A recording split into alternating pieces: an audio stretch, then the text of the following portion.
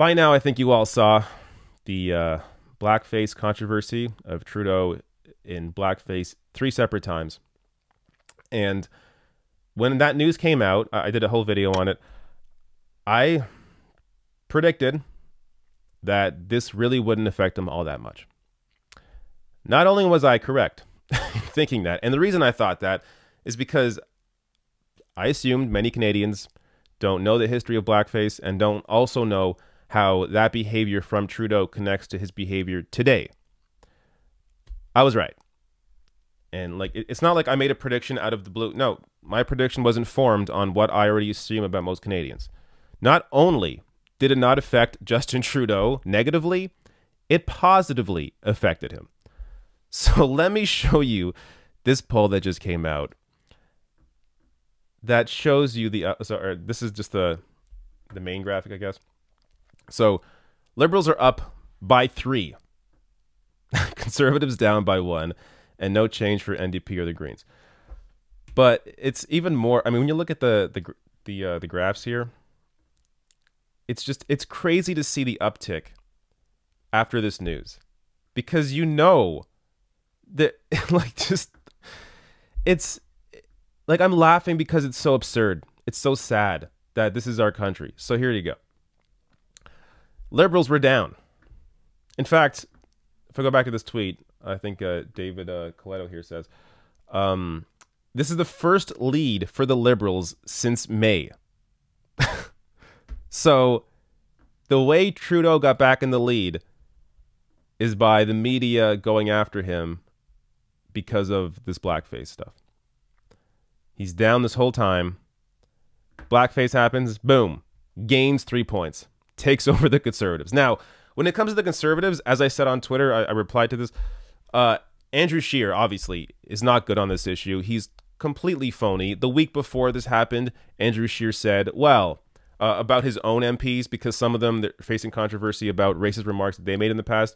He said, well, as long as they apologize, well, then we can get over it. We can move on. Well, Trudeau, then a week later, this happened to Trudeau, and all of a sudden Andrew Scheer, this is the worst thing that's ever happened in the history of Canada. Oh my God, I can't believe Justin Trudeau in blackface. Even though Trudeau apologized, of course, didn't matter to Andrew Scheer. Andrew Scheer is just totally phony. And if you actually look at the polling on who cared about that issue most, about Trudeau and blackface, it was Conservatives. So shamelessly, Conservatives pretend in polling when they're called about this issue, oh, yeah, this really bothers me. Oh, yeah, I'm going to vote for Andrew Scheer. Like, they have no shame. The idea that conservative voters really cared about Trudeau and blackface, give me a break. But just like their voters, many, again, not all their voters, but many other voters, just like many of their voters, Andrew Scheer, totally empty, completely phony. So I think that actually, I think Scheer pretending to care about this issue, I think actually negatively hurt or negatively impacted him. I think if he came out and said, oh, well, Trudeau apologized, we can move on, I think it may actually, he may have gained some support off of that, because it would show, hey, well, at least Andrew Scheer's being honest here. But Scheer came off like a typical politician, pretended to care about an issue he's never cared about before, and people saw through that, and it hurt him. At the same time here, Jagmeet Singh had a fantastic response to it, a honest response to it, and connected it to Trudeau's behavior on other issues, like how he treated the Grassy Narrows First Nations protesters, how he just, pushed them aside. People either didn't see Jagmeet Singh's response or didn't care what he had to say. So their support, as you see here, is flat.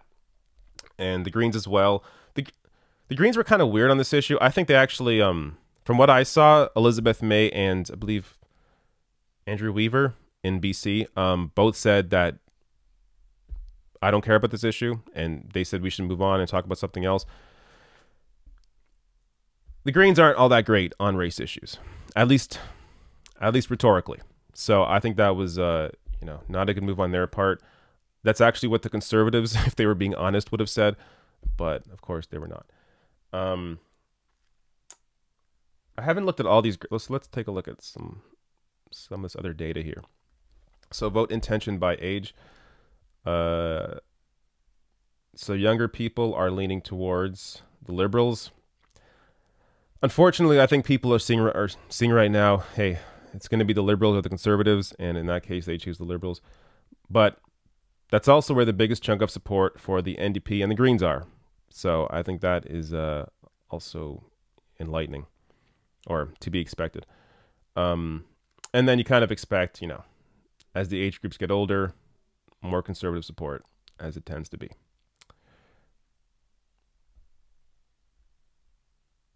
Intention by education. So university graduates support liberals most. NDP has the most support from college grads. And I guess conservative support is most with high school or less. I do want to see this. So impressions of Trudeau. So largely negative, but it's going down. So again, blackface helped him. Unbelievable. I mean, believable, but unbelievable. So he went up. After that, of course, Scheer went down after people saw through his BS. And also, look, this is also not even just about that. This is also when the campaigns kicked off. When people actually began, just as I said, look, I hope this trend continues. We don't know for sure, but just as I said, when people actually see Andrew Scheer, like when these campaigns kick off, I said his support will go down because he is so phony. If you think Trudeau is phony, and I agree with you, he is, Andrew Scheer is at least as phony as Justin Trudeau is. And people are seeing him for that. And that's why his support, I think, is going down as well. Jagmeet Singh, I like to see that. His support shot up there. Again, once the campaigns launched, people actually saw these leaders. His support goes way up, shoots way up. His negative support goes down. Elizabeth May, her support's going up.